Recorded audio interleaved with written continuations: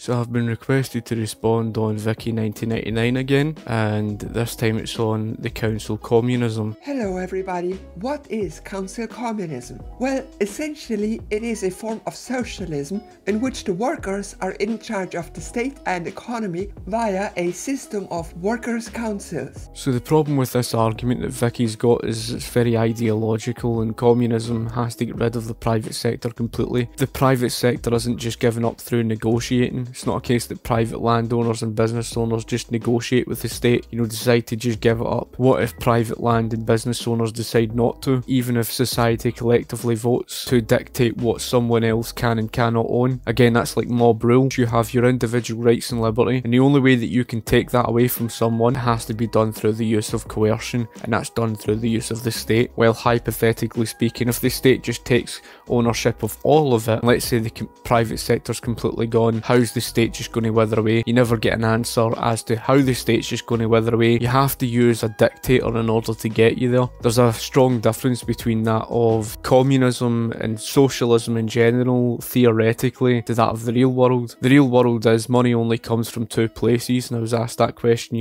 why? Well, at the end of the day, the public sector doesn't generate enough to pay tax money. It doesn't pay tax. Tax money is paid by that of the private sector. It's the private sector taxpayer that funds the public sector, and if you're not getting from the private sector taxpayer, well, you're left running the printing press. The problem with that is the fact that when you're trying to get rid of the private sector, well, how else are you going to pay people wages? And running the printing press, of course, is faced with the inflationary problem. On the road of trying to get rid of the private sector, they're going to be faced with a serious inflationary problem. Society's going to break out in riots, as I've touched upon before, in protests, etc., because of the high inflationary problems. Well, what's the state going to do? Again, time and time again, the state enacting these price controls, so in other words price ceilings, and it results in the price shortage problems. On their path towards their ideological position, they're faced with many consequences for their actions. In other words, economic reality doesn't permit their ideological position. And I've even had concession from herself before. People do want to be paid a wage, that she does support paying people a wage, and running the printing press, you're just going to be eventually facing hyperinflation. Council communism is broadly a left communist movement, which means it falls towards the left on the spectrum of communist ideologies. For example, to the left of Leninism. And that's the first feature of Council Communists. They don't like Leninism. As you are probably aware, in 1917, Lenin and his party started the October Revolution in the Russian Empire. Their party was the so-called vanguard of the revolution, meaning they did all the revolution in the name of the working class. The reason why Vladimir Lenin could not reach the realization of the theoretical ideology of communism, why it could never be achieved, is because it's impossible, not just from a human nature perspective. Economics just doesn't permit it. So that's the very reason why Vladimir Lenin could not get rid of the market completely. He wanted to, and there's a difference between what you want. You can have good intentions and intend for something to be a certain given way, but again, it doesn't mean to say it turns out that way in practice, and it doesn't. You have to control society. I mean, could you imagine that over 65 million people in Great Britain alone? How the hell do you keep everybody on the same page? How the hell do you stop people from going and doing their own thing? All the self-interest, etc. And she's just imagining this idea that, of course, the workers will own and control the state from an ideological position. How's that going to be in the real world? This party later developed into the enforcer of the dictatorship of the proletariat and the only way to be politically active in the USSR. It also developed into a centralized bureaucracy.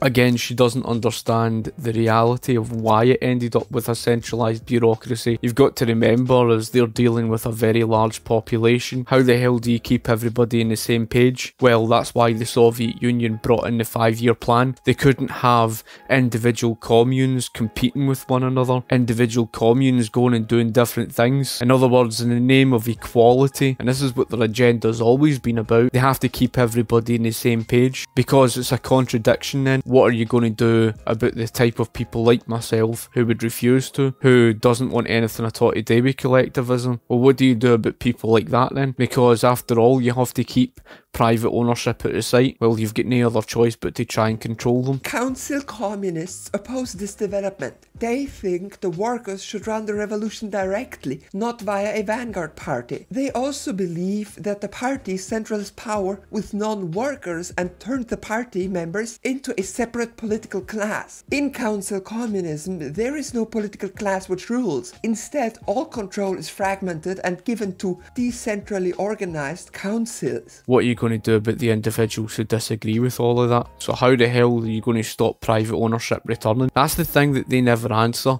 and they'll never give you an answer to that question. Well, what we saw within the Capitol Hill Autonomous Zone, anybody who tried to go and do their own thing, you ended up seeing mob rule from specific individuals trying to dictate to other people what they can and cannot do, and they look to outlaw that. They say, oh well, that's theft, you can't do that to someone. So in other words, they have to try and control and dictate to you what you can and cannot do with your life, and the only way that you can do that is through violence. All workers in one area form a council, like the Council of Vienna's Artisans. It's basically all of them get to decide for your individual life. Collectivism subordinates the individual rights and liberty, and she's going on about how, well, at the end of the day, they'll vote for this workers' council. Now, ideologically, it sounds like, well, the workers are so powerful, but yeah, they're voting for basically a workers' council who's basically going to act as governance. And then they elect one or multiple of themselves to represent them on the city council. The problem with this is the fact that it's got certain individuals who are more influential than others. She might like to have you believe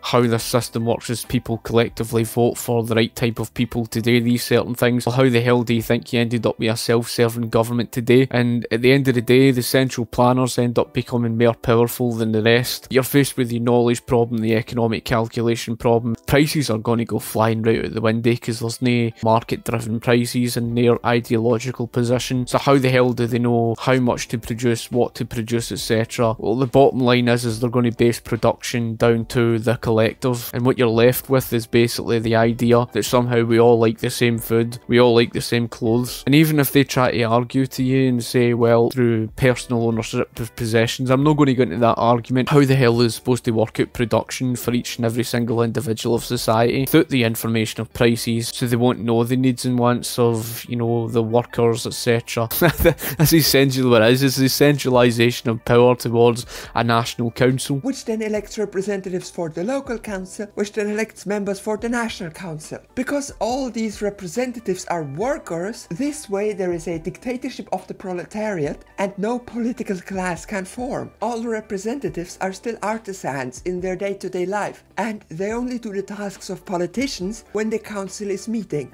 Well, that is what a politician is. She might not like to call them a politician, but they are politicians. They don't understand that these people end up in a position of power, and they end up being more influential than those of the workers' councils, the one below that. This person's going to have a great influence over the lives of so many millions of people. What about the individual again? The individual's out of the question. All the higher councils could at any point be dissolved by the lower councils, ensuring that the higher councils still act in a way that the people agree with. These representatives would also be able to be recalled at any point, making sure they follow the will of the workers, unlike the representatives we have now, which need to get elected one time and then do whatever they want to for 4 years, ignoring their constituents. The economy would also be controlled by councils, meaning workers would collectively own their own workplaces. These workplaces would interact via a market or be managed by councils in a form of a decentrally planned economy. Again, you're going down the road of the same thing with holding the market, which is basically just exactly what the Soviet Union did, and then you see the central planning. She might not like to call it central planning because decentralisation essentially means that individuals are able to do their own thing and run their own private businesses, etc. You can't decentralise the economy and have communal ownership at the same time. It's an oxymoron. And even then they could use the argument, kind of like what you see with the kibbutz in Israel. She doesn't explain what the role of that national council is. They're going to have to try and govern society because you can't have individual self-interest. In other words, individuals going and doing their own thing. You have to actually go down the road of trying to control society. I mean, if you've got a population of 65 million people, what you gonna do? Council communists consider social democrats and traditional non-revolutionary trade unions to be allies to the bourgeoisie, who are used to distract the workers from the necessary revolution. They want to boycott electoral politics and non-revolutionary unions. The revolution is to be started by the workers themselves, no vanguard party. Because it is so decentralized, it is often compared to different forms of anarchism, especially syndicalism. The idea is that during a crisis of capitalism, councils will naturally form, kind of like how Soviets formed before the October Revolution. These councils then take over after the collapse of capitalism. So again, it's really all a case that it's going to go down the road of violence, and you've seen a real world example of that with the example of the Pinkertons, etc., who were bodyguards. It ended up violent from the strikers took ownership over the town, they ended up taking ownership over the factory, and it was done through the use of violence. She doesn't mention that, however. You've seen that within the Paris Commune, the socialists basically using intimidation and violence. If you even dare to even think of starting up your own private business, they'll use violence against you. You're basically up against a people who want to force you into their way of, thinking, their way of life. The influence, although they don't intend it for to be that way, they end up more powerful and more influential than the rest, and you end up under a dictatorship. To try and cover it up, they'll say, oh, it's not a dictatorship. They tried to say that, Hugo Chavez wasn't a dictator. This is what you're dealing with. You may think that this system of councils selecting higher councils and sending representatives to a national government is kind of similar to the way the USSR worked. After all, it was made up of councils called Soviet, which represented the workers and elected delegates to the national government. The difference is that in the USSR, the Communist Party took part in the political process, while in true council communism, there is no party. So she's under the illusion that somehow, just because of some political party, that this makes it different. The reality is of why it took that position is because of the fact that they had to control an entire population to plan for. How the hell do you keep such a large population on the one page? Those in the National Council, like I say, are going to be more influential than the rest of them. She just doesn't get that. Council communists also declared that the USSR was not an alternative to capitalism, that it itself was practically capitalist, with the full-time party officials and bureaucrats or apparatchiks taking over the tasks of the capitalists.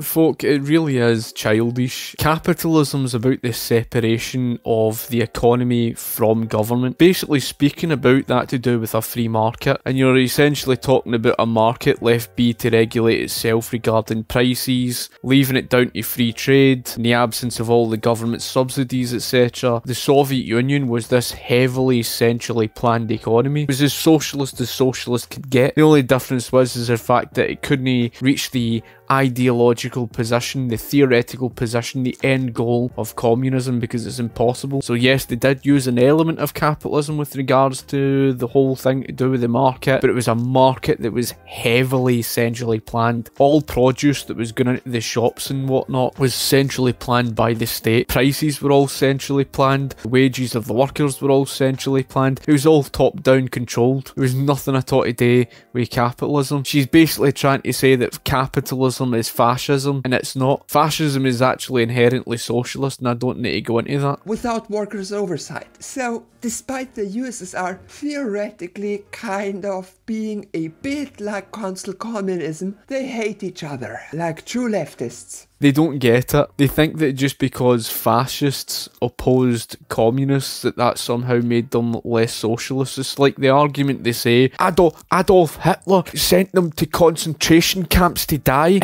and he got rid of the trade unions. Yeah, he got rid of the Weimar Republic's trade unions, and he replaced them with his very own, known as the German Labour Front in 1933. These things they don't even touch upon. They don't understand that Hitler was one of the biggest socialists in recorded history, and such and such hates such and such. Well, how then do you explain how Stalin came to power? Anyway, folk, I don't know if you've got anything you would like to add in. Comment in the comment section below. Be sure to like the video and share the video, and of course I'll be sure to get back to you.